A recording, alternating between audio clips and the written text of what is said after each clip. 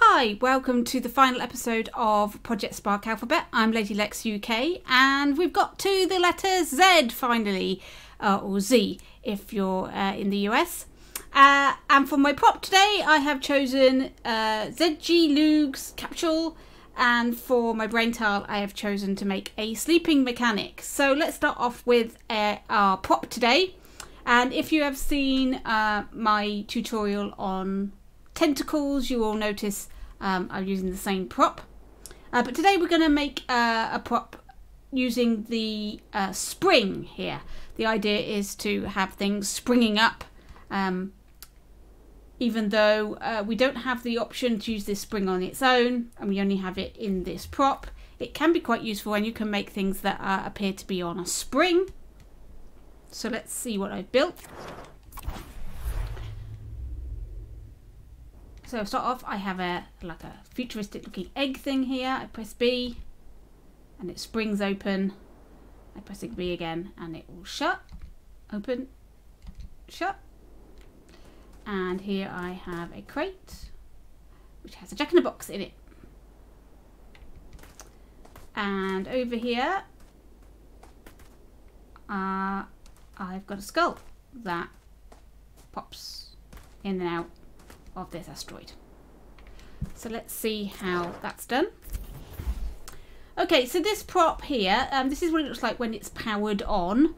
When it's powered off, it just it doesn't move backwards and forwards like this. So you could create a pendulum using this for a clock, for something like that. Make this invisible, but I want to be able to see the spring. And so I've used these two separate parts of the prop to make this egg. And all I've done here is I've got an ordinary one here with power on and this egg shape here. And I've used a power link. Now, if you're not familiar with the power link, it's here. It's exactly the same as an attach. So you click on the object you want to power from and then click on the object you want to power to. And what that does is it means that if this has its power, then so does this. And if this doesn't have power, then neither does this. That's how it works. That's a power link. And I've used this power link in all of my props here to create these pop-up effects. Now, this isn't a real pop-up effect. This is just a trick of the eye. So in his brain here, it says when you interact, we're going to toggle the power. And when it has power, we're going to set the visibility to be false and visibility to be true when it doesn't have power. And the opposite is true for this capsule. So what we're doing is we're toggling the visibility between this one, and it gives the effect of it opening up, even though it's not happening. Your brain fills in the gaps, if you like. You are seeing two completely separate images, but your brain expects it to pop up, so that's what you see.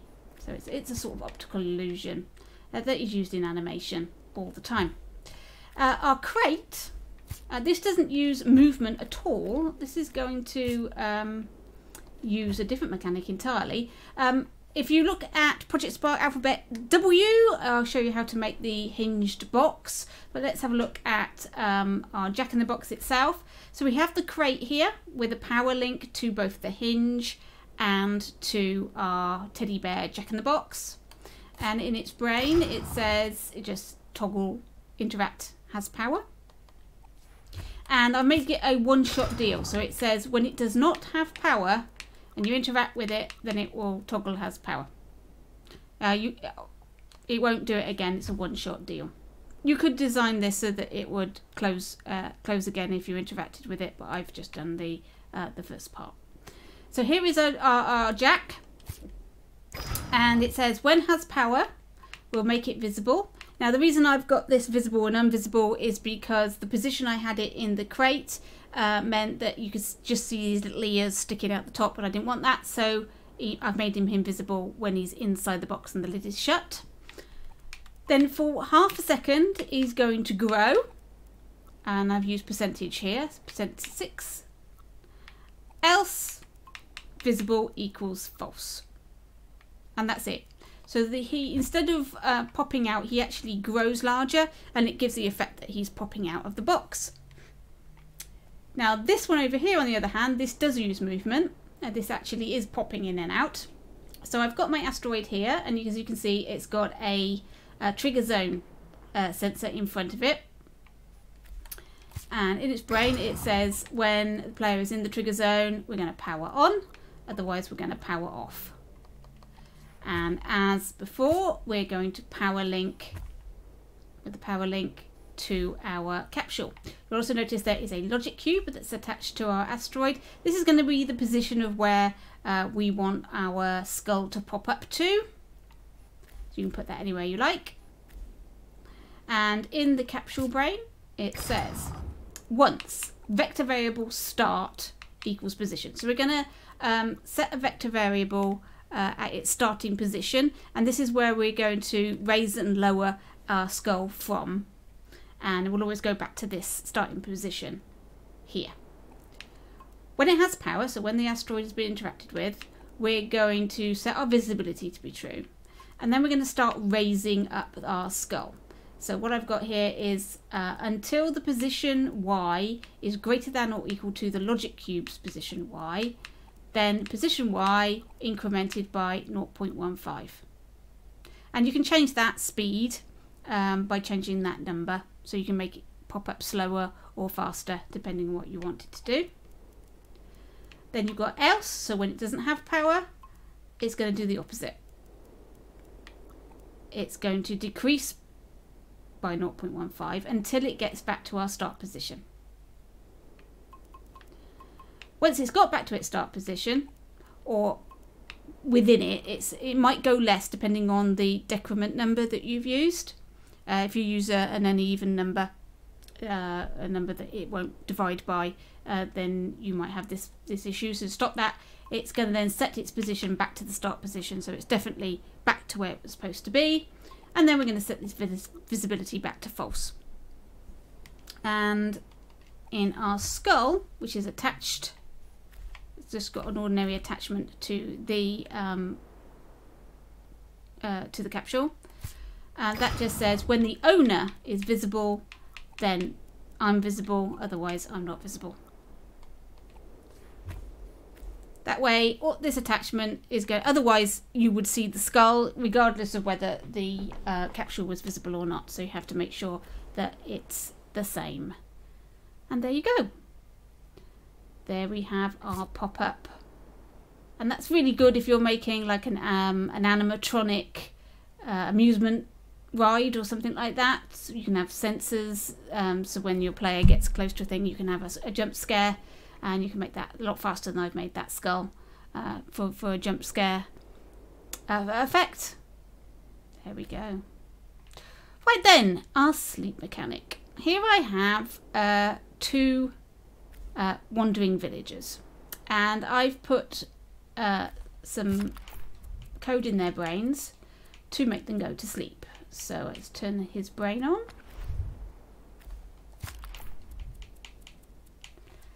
And we'll turn his brain on. Okay, so let's have a look. Right, they're all asleep. And after 10 seconds, they're going to wake up. There we go. Now you can see one of them woke up with a special effect and the other one didn't. Right. So, what have I done? How have I done it? Okay, let's move our villager, our player character over so we can see them collapse in the first place. So let's do this again then. As you can see, one of them travelled an awful lot further. One just fell to the ground, the other one just like spun and fell backwards. That is because the one at the back there is using a death animation, while the one at the front is using a fall down animation. You could also make your own connect animation for sleep if you wish. It is entirely up to you, though I think the fall down and the death one is probably your best option for this. Right, now then. How does this work? So let's have a look at in his brain. So it says when is dead, sleeping equals true. else sleeping equals false. We're going to set his destroy after death to be false, and when he first spawns, his health is going to be 0, and that will allow him to do his death animation immediately. When sleeping, countdown timer of 10 seconds, and then we're going to set his health back to the maximum health, and he'll revive and he'll walk about. Now the problem with this, of course, is if you wanted this character to be killed in another way, instead of being killed, he would actually just fall asleep and then revive again 10 seconds later. That actually might be good for your mechanic, but it may not. Also, you might want your character to remain sleeping for a long time and never wake up. Maybe it's just a scene and you want your character to be asleep. It's not a problem. Obviously, this code in his brain will make him revive, but that you don't have to have that. You can just remove this, and he'll never revive. He'll just stay dead throughout. So we'll just do that. We'll remove that. Remove that particular line, so he won't revive. And you're probably wondering about the special effect. Well, it's in this cube. This cube says for each of all objects, if it is sleeping, play the effects of the sleep aura at the position of its head position. So it checks to see if any player has the sleeping boolean turned to true, and if it does, it's going to play a special effect. So you don't have to put the special effect in every single player brain. It's here. And so if a player is put to sleep, then it's just going to find and put the sleep emote, regardless of how you put them to sleep, as long as it's using that boolean. Now if we go into test mode, there, he's dead. And he's never going to revive now. He's just dead. You notice he's in a slightly different position he was before. You've not got much of a guarantee sometimes with these things about where they're going to fall and where they're going to land, which might be a problem, especially if you want them in a bed. So the better way to do this is actually just take all of it out of his brain, go into go into combat, go to health and defenses, put his starting health to 0, and destroy after death to off in there. And now you have a dead body that you can move about, and you can position this wherever you want, and when it starts the game, this is where he's going to be, like so. So I can move him like that and stick him on that bed. I can rotate him round like that so he's facing down. You can slightly tilt the character. Let me just see if I can tilt the character like that, and then maneuver him so he looks like he's actually under the bedclothes there, like that. There we go. There's things you can do with your dead character which you can't do. It's much harder to do it if you've got it in code in his brain, because you're not 100% sure where he's going to land. So if you've got a character that you just want in a scene in the background there and they're sleeping, this is the way. This is the best way to do it, in my opinion, because it's very difficult to position a character that's got some animation in test mode. And I'll show you now with a new mechanic. So this is the one that I've used. Instead of killing my character, I'm just going to use the emote of fall down, because the emote of fall down, he falls down, then he stands back up again. We don't want him to stand up straight away. So what we do is we set the pace to be 0 after 1 second. So he falls down, and then we'll set the pace to 0. So he will no longer move, he won't get up, and we'll set sleeping to be true at that point. And then after a countdown of 10, instead of reviving our character, we're going to set the pace back to 1, and we'll set our sleeping to false. Now, the other advantage of using fall down rather than revive is you don't get the special effect when they wake up, because with revive you get that revive special effect, and there's nothing you can do about that. That is a fixed thing. He's stuck with it. But the disadvantages of using this is it's very difficult to place this character so that he's going to be sleeping on the bed. So if let me see now, he's going to fall down, so I want him on the bed, so he's going to fall forwards like that. So you would think that would work. So let's try it and see. Go into test mode. And he's missed. And he's sort of inside the sleeping bag, and it's very difficult to judge it. It is very, very difficult to judge it. So now I'm going to show you a mechanic for your player for sleeping. Here I have a bed. I'm going to interact with the bed. My character's fallen asleep on the bed, and I moved.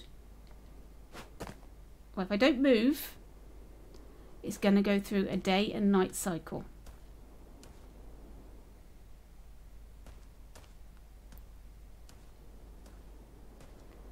There we go. So if I move now, he'll wake up, and now it's night time. So I can wander around. Let's go back into the bed. And you'll notice that he gets into a position so he sort of jumps on the bed from a height. Now I'll just move my stick. There we go. I've woken up and it's evening. There we go. Let's have a look at that mechanic.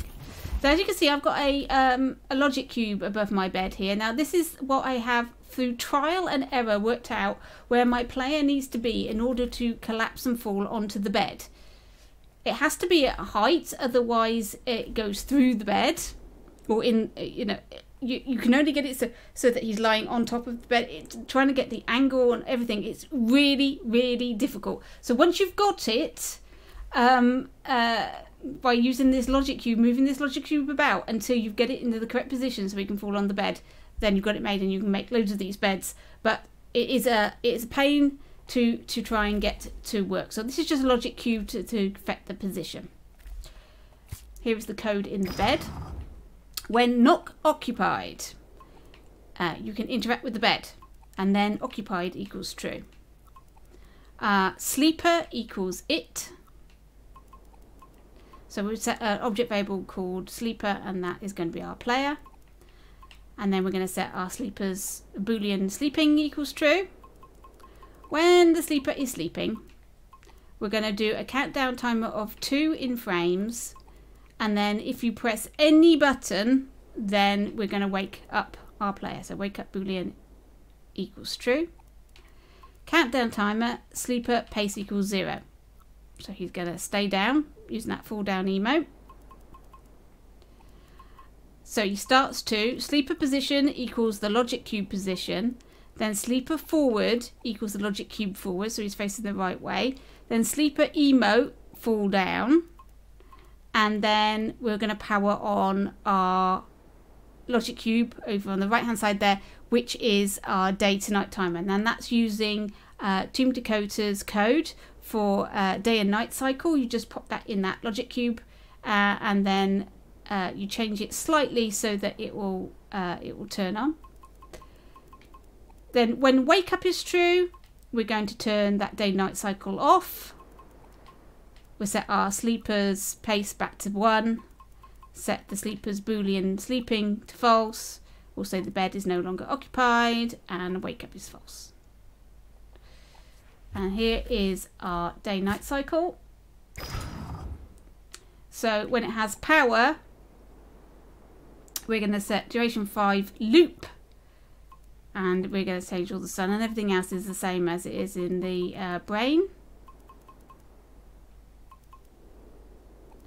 But we want it to go all the way through this loop.